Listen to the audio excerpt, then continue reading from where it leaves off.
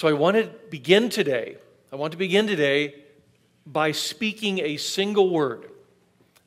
I'm going to speak a single word, and when I speak that single word, I want you to immediately decide in your own mind, is this hitting me, and is it eliciting in me a positive or a negative response? So I'm going to speak one word, and then you immediately decide that, and then I'm going to kind of ask you to let me know what you're thinking. So here it goes. Here's our word. Are you ready? Perfection. Okay? Perfection. All right. Will you be willing to kind of let us see in public here? Let's see. How many said when you heard the word perfection, you went, oh, that elicited a positive response in me? Good. Good. Okay. May I see the hands of those that elicited a negative response in? I think the noes have it, looks like. Any mixed feelings? Yeah, me too. A few mixed feelings. July 20, 1976. May I see the hands of those who were living at that time? Okay, thank you. Okay, for those of you that we're not going to ask those who weren't, but those who were, do you remember what happened on that day? July 20, 1976. First of all, I'm going to say this. 1976 was an amazing year. In January of that year, a boy named George and a girl named Leanne met each other, okay? So that was kind of a big deal, and the rest is history, and 7 grandkids later, okay? So there it is. But that was January of 19, in a place called Berrien Springs, and I've got to tell you that that whole month of January, it never got above 0. We're talking Fahrenheit, folks, okay? So it never got above 0 at Andrews University. It was one cold time. But we met then, and then you go on down a few months, and you get to the 4th of July, and the USA celebrated what? The bicentennial. It's celebration of 200 years, a birthday that was just a big time. And I remember Leanne and I, who were dating at that time, going there to watch the little fireworks at Berrien Springs. And it had rained and got rained out like 2 or 3 days in a row. And it was so soggy that only about maybe a third of the fireworks actually worked. Some just fizzed and all the rest. So I won't forget that time. And then on July 20, in the city of Montreal, Canada, a 14-year-old girl from Onești, Romania. Do you know where I'm going with this? By the way, Onești is the hometown of some people we know, Irvin Gruia, Manuela Mann. But in Onești, Romania, a 14-year-old girl in Montreal named Nadia Comaneci. Okay, we getting there now? That Nadia on that day scored the first perfect 10 in Olympic history in gymnastics. Anybody here see it with their own eyes when it happened? Yeah, I did. Leanne and I were watching this thing, and we were watching, and we were just going, what? And it was so amazing when it happened. A perfect 10. No one had ever done it. It was on this compulsory uneven bars that she was flying and doing all of her exercises on. When it happened, everyone was stunned. I mean, 10 meant perfection. It had never been reached before in all of Olympic history. And when she hit that 10, that elusive ideal that everyone chases, but no one had ever reached, she reached it. The commentators they were beside themselves. They were just stunned. In fact, what's interesting, and maybe you don't remember this part, I didn't remember it, so I looked it up, and that is that the electronic scoreboard got confused and didn't know what to do with it and popped up a 1.00. And when she finished and she turned to look at the scoreboard, 14 years old, and saw 1.00, she turned to, she thought she had just blown her whole Olympic opportunities. It was that kind of a moment that was just unbelievable. It was a stunning achievement. In fact, I want to say it this way, a sublime moment of perfection in our imperfect world. A sublime moment of perfection in our imperfect world. Now, let's come closer to today. Can I see the hands of those who were live on Tuesday? Okay, good. All right, good. On Tuesday, the 10th anniversary, that would be January 15, of another event that speaks of perfection. Does anybody know where I'm going with this one? That was Tuesday of this week. On Tuesday of this week, the 10th anniversary, January 15, 2009, U.S. Airways Flight 1549 lifted out of LaGuardia. And as it came out of LaGuardia and was making its climb out, you remember what happened? It hit a flight of Canada geese, okay? And hits this flight of Canada geese, and when it hit it, it sucked in the engine and shut down the engines on that plane. It was just climbing out, and do you remember who was in the cockpit? Yeah, that's right, that's right. We know his name, well, at least we know his nickname. Captain Sullenberger. Anybody remember the name of the co-captain? Jeffrey Skiles. And those two men in that cockpit suddenly had a silent plane, no engines, and they were not that far off the ground. And Captain Sully, looked at Teterboro Airport. He looked back at LaGuardia, and he looked and he saw the Hudson River. And he had to make a decision and make it fast. And he made the decision, you remember. And with those engines off and that plane in glide mode, it came down about 900 feet above George Washington Bridge and came down toward the Hudson. 155 souls on board. And does anybody remember that day? It was amazing. Came down and landed on that Hudson, and I still remember the pictures that came out. Here was a plane on the water, and all these people standing, looking like they were walking on water. That's why they called it the miracle on the Hudson. I mean, here's all these people standing out there on the wings, but looking like they're standing on water itself. And that miracle on the Hudson, all 155 people survived that landing. I looked this up yesterday, and guess what the news report said? It said he came over the George Washington Bridge, came down to the Hudson, and made here's the word, picture-perfect landing. Picture perfect. So I'm going to say that Nadia's perfect 10 and that Solly's picture-perfect landing, that's kind of like perfection at its best. In this world, that's on that good side of perfection. But now I'm going to look at the other side with all the hands that went up and said, when you heard the word perfection, you went, you know. And as I thought about this, I haven't thought about this in years. But in years, I've not thought, and then yesterday I remembered. I remembered sitting at my piano lessons. Have you ever seen me play piano here at the church? Okay.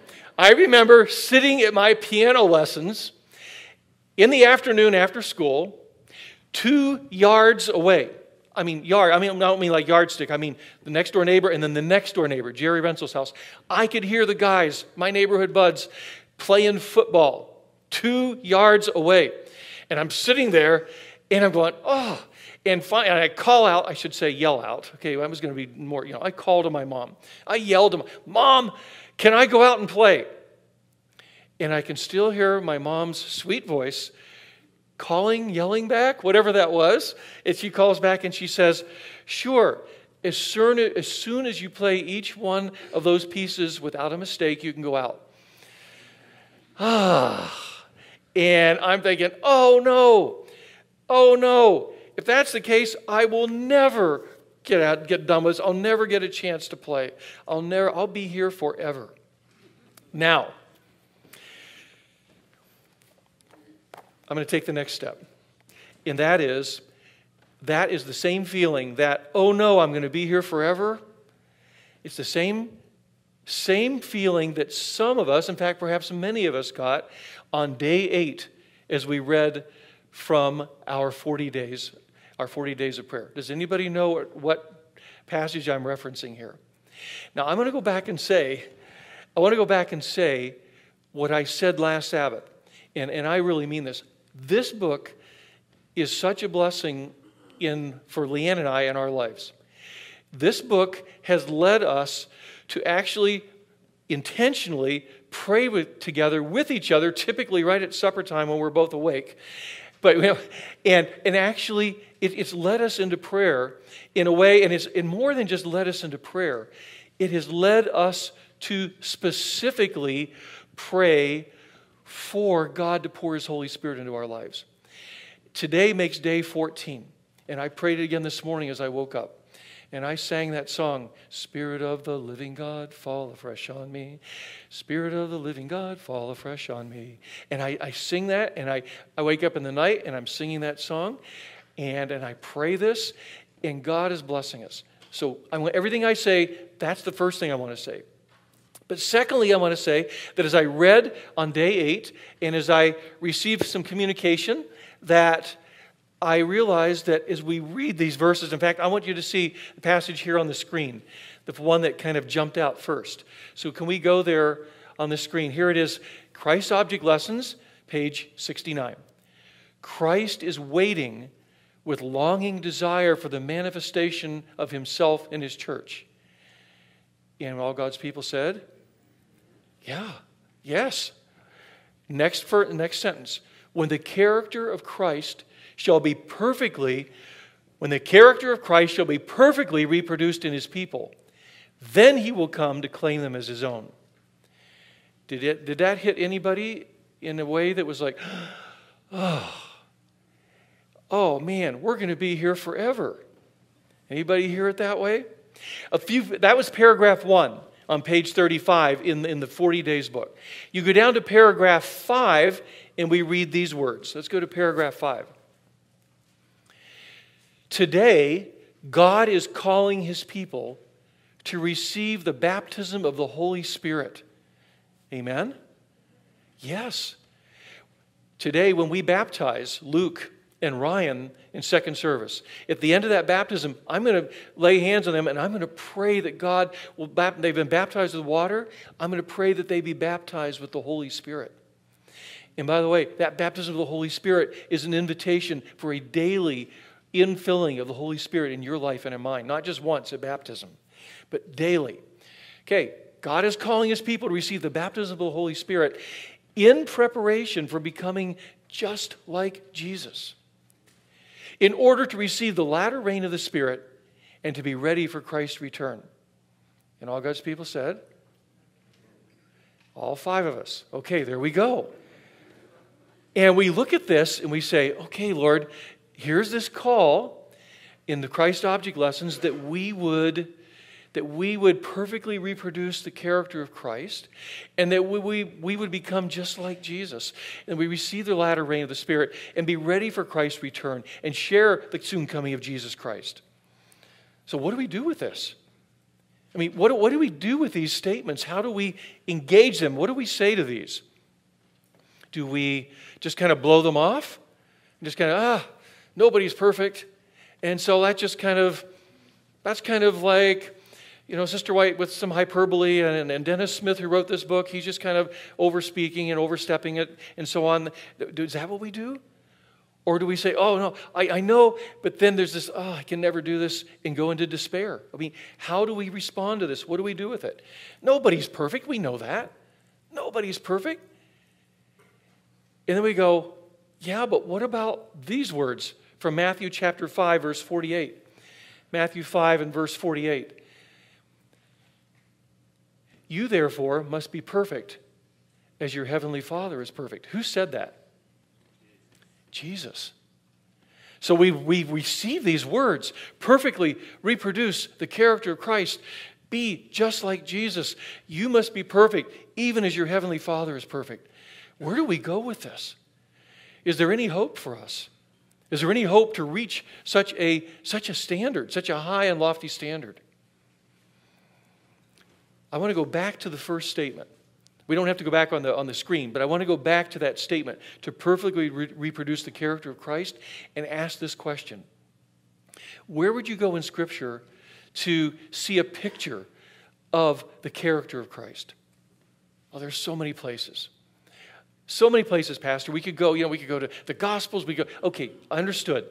I'm going to propose that we go to Hebrews chapter 10. Let's go to Hebrews chapter 10, and we're going to start in Hebrews chapter 10 there at verse 5. Consequently, when Christ came into the world, okay, that tells me we could actually kind of mark this on a calendar. We know that he came into this world 9 months before he was born. So we're going to go, when was he born? Well, he was born back there, BC, AD, and there's probably about 4 BC, the scholars tell us, that get the dates somewhere in there. When he came in other words, the point I'm making here is, this is an incarnation statement. This is a point where here's Christ, and he's going to come into the world, And as he's preparing to come into the world, he makes this statement just prior to being a one-celled zygote in the womb of the Virgin Mary, waiting his birthday. When Christ came into the world, he said this, "Sacrifices and offerings you have not desired." You look at the whole planet, and there are animals being sacrificed, being put in place of trying to, and in fact, in many, many places of the world, human sacrifices even. You can look at the history of the world, and it's not pretty. This whole idea of how to come to God and what God demands and what God requires, it's so interesting. Sacrifice and offering, he says, God says, I didn't desire this. This is not meeting the need. It's not solving the problem. But what does he say? You didn't desire the sacrifice and offerings, you didn't desire, but a body you have prepared for me. There's going to be someone that's going to come. And remember the story of Abraham and Isaac there on the Mount Moriah. And remember, Abraham is going to take his son to sacrifice him there on that mountain. And he's there, he's prepared. And the Lord steps in, the angel of the Lord, and stops him and says, over there, caught in the thicket. There in the thicket, you're going to see a ram caught in there, and that is the one. And on the mountain of the Lord, it shall be provided. I'm going to provide this. I'm going to solve this. God says, you don't fix this. You don't fix it by what you bring. It's not what you give me. It's what I give you. Amen? That's right at the heart of Christian theology. It's right at the heart of the good news. It's not what you give me and to give me your very best gift, which would be the fruit of your own body that you would give of your own son. No, it's not what you give me. It's what I give you. Here comes your brother Abel with a lamb. All the way back to what? Chapter 4 of the Bible? Here comes your brother Abel with a lamb. So, sacrifice and offering, but a body you prepared for me. Sin offerings you take no pleasure. Burnt offerings. Then I said, here is where I believe we see and hear the character of the Lord himself. Behold, I have come to do your will, O God, as is written of me in the scroll of the book. It's interesting. That's from Psalm 40. You go back there to the original, and the text actually says, behold, I delight to do your will. Behold, I come to do your will. I delight to do this. This is what I want to do. This is what I desire to do. And when I look at this, I go, this is who Jesus is. He's saying, I want to do your will, God. I've come to do your will. And you think about this baby conceived and then born on his birthday, and this baby, this little one who grows up saying, I've come to do God's will. By the way, do you know any other babies like that on the planet? Huh? Anybody know another baby goes, oh, I've come to do your will. I really want. No, I don't. Was I? No, it's not your will, it's my will, okay? Not your will, but mine be done, okay? That's where we come from. We sons and daughters of Adam and Eve. We sons of Adam and daughters of Eve. We come from that place. That's where, not your will, but my will be done. That's where we are. But watch what we see in Jesus. What we see in Jesus is this one who, at the very beginning, says, behold, I've come to do your will. When the disciples ask him, they say, would you please teach us how to pray? And he says, okay, here it is. Our Father, who art in heaven, hallowed be thy name. Thy kingdom come, what? Thy will be done on earth as it is in heaven. We hear it in his maturity, 30 years old, and here he is. And what he said at the beginning, I've come to do your will, he is now saying, and even teaches his disciples to pray it. I pray, God, that your will would be done. And then you come all the way to the end of his life, to the Garden of Gethsemane. And there at Gethsemane, what do we hear him say as he nails on that? And he goes, Father, if it be possible, let this cup pass from me. Nevertheless, what? Not my will, but thy will be done. I mean, you talk about bookending a life. From the very beginning, I've come to do your will, all the way to the end, where he says, not my will, but yours be done, and in between, your will be done on earth. This is what we see in terms of the character. This character of Christ that would be perfectly reproduced in his people. We're seeing this willingness, this desire that God's will be done. A willingness that says, I am willing to bow before you. I will kneel before you.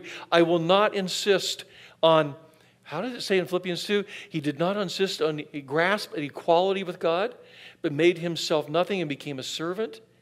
He is showing us, he's giving us the invitation that we would live as servants, who would be obedient in life and be obedient even to death, all the way to death, even death on a cross in Christ's sake and in Christ's experience. So we look at that and say, okay, now on that same night of Gethsemane, there was somebody else. Someone else who had been invited to step into this. He'd heard it with his own ears. He had watched it for 3.5 years. His name was Simon Peter. Simon Peter, 3.5 years, had watched this man who always submitted to God's will. That was the hallmark of his character. And Simon Peter, who, even when Jesus had said, the Son of Man must go to Jerusalem and he must suffer. And Peter, remember what Peter said? Lord, this will never happen to you. No way. And remember, Jesus gave the strongest rebuke ever. Get behind me, Satan. You have in mind the things of man, not the things of God. You're thinking like a natural-born sinner, like all of us are. We're thinking, just how can I make this world work? And he goes, no. I'm inviting you to live a life where you say, God, not my will, but yours be done. And Peter said, yes. Peter said, no. Dug in his heels. For all we know, and I think we have evidence for it, I think he dug in his heels and took a little offense. You call him, what do you mean, get behind me, Satan? What are you talking about? In front of all my friends here, you're going to call me Satan? All I know is he kept resisting. And even to the Last Supper, when Jesus said, Peter, and Peter goes, they might leave you. I will never leave you. I would never. And Jesus says to Peter, Satan has asked that he might have you to sift your soul, man. I've been praying for you, Peter. And here's Peter still, and you know what happened that night. It's Peter who then in the moment of extremity, and someone calls him out and goes, hey, you're one of the Galileans. You're one of his followers. And Peter's going, who? Who the bleep is Jesus? I mean, who? He starts doing everything he can to convince people. I never even heard of the man, never met him before. I mean, here he is. This is Peter. Peter who's showing in his character the exact opposite of the character of Christ. Not one who was willing to say, Lord, your will be done. But one is going, no, my will. We're going to win this thing. We're going to beat those Romans. I got my weapon with me tonight. I'm packing. No, here's Peter. Look at these words from, guess what book? I want you to get this. And I want to thank you, Robert, for sharing this with me. Robert Stafford, who brought this. This book is Christ's Object Lessons, written by, the same author who wrote the first statement we looked at. The character of Christ perfectly reproduced. Look at these words. There it is. The nearer we come to Jesus, the more clearly we discern the purity of his character, more clearly discern the exceeding sinfulness of sin, the less we feel like exalting ourselves. Those whom heaven recognizes as holy ones are the last to parade their own goodness. Here we come to Peter. The Apostle Peter became a faithful minister of Christ. He was greatly honored by divine light and power. I mean, he wrote 2 of the books of the Bible, right? He had an active part in the upbuilding of Christ's church. But Peter never forgot the fearful experience of his humiliation. His sin was forgiven. Yet well he knew that for the weakness of character which he had caused his fall, only the grace of Christ could avail. He found in himself nothing in which to glory. We are now approaching the reality of what God is intending to do in the lives of his people. This character of Christ perfectly reproduced in us, here it is. Look at this line. Did Ellen White write this line? Are you kidding me? Look at this. None, not one, of the apostles or the prophets ever claimed to be without sin. Not one of them. Men who have lived nearest to God. Men who would sacrifice life itself rather than knowingly commit a wrong act. Men whom God had honored with divine light and power have confessed the sinfulness of their own nature. They have put no confidence in the flesh. They have claimed no righteousness of their own. They have trusted wholly in the righteousness of whom? Christ, the one who always did his Father's will. See, so often we go, oh, Ellen White, she's such a perfectionist, and she draws. Are you kidding me? We have to read this thing, and I know we've misused, and we've used a sentence here or a passage here and not seen big picture stuff.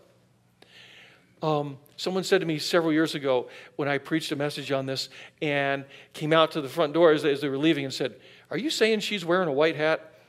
And I said, "Yes, I am. Yes, I am." From 1888 on, it's so clear when she went in and engaged that battle. If it's not for Sister White, for Ellen White, this church she dragged us into the gospel, kicking and screaming. She dragged us in. And kicking and screaming, and why do I say drag? Because our default position is to make it work ourselves. And that's not just for Adventists, that's the whole world, that's every church. It's that default position is we're going to solve this. We'll fix it. We'll make the bigger sacrifice. I'll climb to the mountain. I'll do whatever. I'll give this. I'll give my firstborn. All these things that humans have tried. That's the default position of the human race. And the Lord says, no. The good news is it's not what you give me. It's what I give you. And there it is. Trusted wholly in the righteousness of Christ. So will it be with all who behold Christ. Now catch this paragraph. Let's go to the next one. And this is the end of the statement. At every advance step. Okay, here we are. Remember the old song? We are climbing Jacob's ladder. Every round goes higher, higher. Okay, I'm getting higher. And by the way, I've been in the way longer than you have. I'll bet you I can be up high enough and look down on you. Is that possible that I could look down on you because I'm higher, higher? Oh, really? What does this say? At every advanced step in Christian experience, our pride, our repentance will deepen. Huh? Yeah. What does she say in Steps to Christ? The closer we come to Christ, the more we see of our own imperfection. The closer I get to Jesus, the more reason I have to repent. That just turns this whole understanding of perfection on its head. Amen? It flips it. And what it does is it brings me to my knees. It brings me to my knees where I kneel with the apostles and all of God's people. We kneel there like Paul at the end of his life and goes, I am chief of sinners. I recognize that need, and it's that place, bringing me to that place that then brings me into this relationship that God hasn't been trying to lead me to the whole way. Now, okay, Pastor, so can you give me something, like how does this thing work out in life? I mean, our repentance will deepen, our lips will not be open in self-glorification. We shall know that our sufficiency in Christ alone. I love that song, In Christ Alone. Here it is, in Christ alone, our hope is found. That's it. He's it. He's the only place. Go back to Hebrews 10 and look at these words. Hebrews 10, verse 14. And I know I'm doing it on the screen. I hope you will go this afternoon and look at it right in your Bible itself. For by one sacrifice, I wonder which one that is. Oh, maybe this one. For by one sacrifice, he has, catch the verb tense, has made perfect forever. What verb tense would that be? Past tense, continuous. For by one sacrifice, he has made perfect forever. Oh, good, I can just do my, oh, good, I got my fire insurance, and I'll just do my cheap grace thing. No. By one sacrifice, he's made perfect forever those who, these two phrases need to be seen as happening at the same time. By one sacrifice, he's made perfect forever those who are being made holy. Those who are being sanctified, set apart for God's purpose. A call to holiness in our lives. That we would live this out. That's this verse. Hebrews 10:14 says it. By one sacrifice, he has made perfect forever with the righteousness of Christ. Those who are saying yes. And what does it mean to be made holy? It means that every time the Spirit, here's where we want to come awake. Every time the Spirit goes, hey, George, what you just did there, Hey, George, what you just said there? Hey, George, what you just thought there? Hello? Shine a light on it. Holy Spirit goes, there it is. The Holy Spirit who convicts of righteousness and judgment and sin. This Holy Spirit goes, hello. And when I see that, when the Holy Spirit brings something to me, what he's telling me is, when I bring up this issue in your life, I'm telling you that I intend to break that chain in your life and to set you free from it. Oh, that's like perfectionism. No, it's not perfectionism. That's saying that God will break every chain. And if he breaks the chains that I know about right now, today, and if I say yes to him, by Tuesday morning, he's going to give me 150 more. Because he's going to peel the layer, remember, peel the layer of the onion. By the way, when we peel onions, what happens? It stinks and we cry, okay? We peel onions, it stinks and we cry. And he peels the layer, and he peels the layer as long as we live. He calls us as we come closer to deepen our repentance and to bring us into the very place that Jesus was, where we're going, I want to do your will. I actually desire to do your will. I really do. By one sacrifice, he has made perfect forever those who are being made holy. Look at verse 15 and 16. Notice the Holy Spirit getting engaged here. Holy Spirit testifies to us about this. First, he says, this is the covenant I will make after that time, says the Lord. I'm going to put my law on your heart and on your mind. I'm going to write it on your mind. What he's saying is, as you come to me and you give your life to me, he says, I am going to you're going to actually know what my will is. In heart, organ of desire, you're going to want to do what you ought to do. When is the last time you wanted to do what you ought to do? Oh, I know. When you fell in love. When I want to do what I ought to do, it's when I'm falling in love.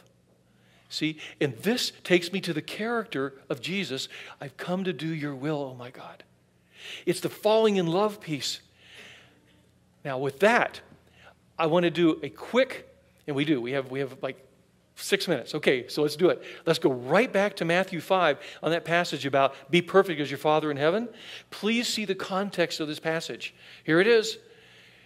You've heard it said, by the way, be perfect as your Father in heaven is verse 48. So watch us as we get to 48. You've heard it was said, you shall love your neighbor and hate your enemy. But I say to you, love your enemy, pray for those who persecute you, that you'll be like maybe sons of your Father who's in heaven. He makes the sun rise on the evil, on the good, sends rain on the just and on the unjust. He says, this is what he says, Jesus is saying, look what God does. See how God does this? You thought you're supposed to love your neighbor and hate your enemy. Look at him love both the neighbor and the enemy. Both the one who is like me and the one who is unlike me. Let's go to the next verse. For if you love those who love you, what reward do you have? Do not even tax collectors do the same? If you greet only your brothers, what more are you doing than others? Do not even the Gentiles do that? He's saying, well, you're just going to love the people that are like you, and not. So many of you know that this past week on Monday and Tuesday, you know that the pastors and the teachers of the Oregon Conference, Christina, you were there, but Nancy, you were there, but pastors and teachers were gathered together, and Principal, you were there, and Carla, you were there, but this past week, we went there and we heard a call to love well, and to love those especially those whom we have not loved well. And there was a special call to love those who are LGBTQ. And it was a very powerful, powerful set of meetings. It was a call to say, and the presenter, Bill Henson, stood up and he said, am I saying that we should change our position on the biblical understanding of marriage and sexual morality? He said, no. We're not calling to change our position, but we are calling to change our posture and to repent for the ways in which we have not loved like Jesus loves. And especially those members of LGBTQ that have we have looked at as other and not loved with the love of Christ. It was a powerful call. And it was an invitation to go right to this verse and to go, we're being called to love like Jesus loves. We're being called to be perfect as our Heavenly Father is perfect. You say, well, so what, Pastor? Look, it was so clear. And then one of the verses that he pointed to, but it was so clear. He says, look, isn't it the patience and the kindness of God that leads to repentance? When people come to your church, and they come to your church, and what do they experience? Are you open? Are you a welcoming church to invite any and all to come to this congregation? Is those doors open? Yes, our doors are open. And what is our posture? Our posture needs to be at the foot of the cross going, I am chief of sinners. I'm chief of sinners. That means no matter who comes to the door and whatever their reasons, and I'm going to believe that God is the one calling. But sometimes, maybe it's someone with mixed motives, whatever it is. We're on our knees saying, God, be merciful to me, a sinner. Which means that the person who comes to the door is looking down at us. We're on our knees. We're not up here looking down at them. Amen? Our posture, the PVC posture, is that we're on our knees and we are the ones saying, behold, Lord, I want to do your will and I want to be perfect in love as my Heavenly Father is perfect in love. This is going to be a God thing. It's going to be a God thing in each one of our lives that God would give us love for no matter whom it is that God brings into our circle and sphere of influence. We will love. And we'll love not in our own power, but we love because, what's Romans 5:5 say? God pours his agape into our hearts through the Holy Spirit, whom he has given us. God pours this into our hearts. It's his love that flows through you and me to bless others. And we pray that through patience and kindness of God, through us, that God will bring hearts to repentance that can never come with our judgmental stand. And so as the team comes and as we lift up our voices to sing, our call, God's call to us, is a call to holiness. For by one sacrifice, he has made perfect forever those who are being made holy. Can I say it another way? Those who are being made to live just like Jesus.